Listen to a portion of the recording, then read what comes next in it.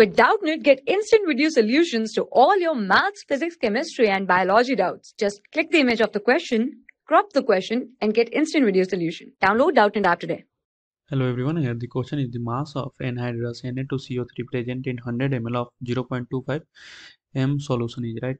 So first we calculate the moles of Na2CO3, right? Moles of Na2CO3. So it is calculated by molarity into volume, right?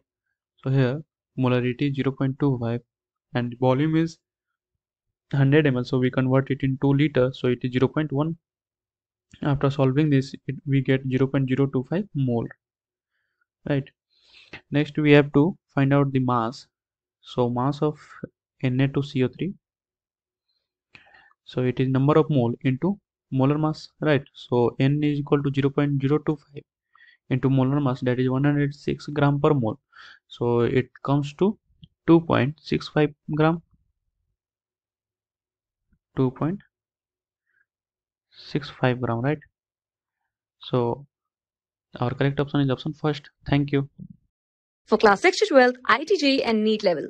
Trusted by more than 5 crore students. Download Doubtnut app today.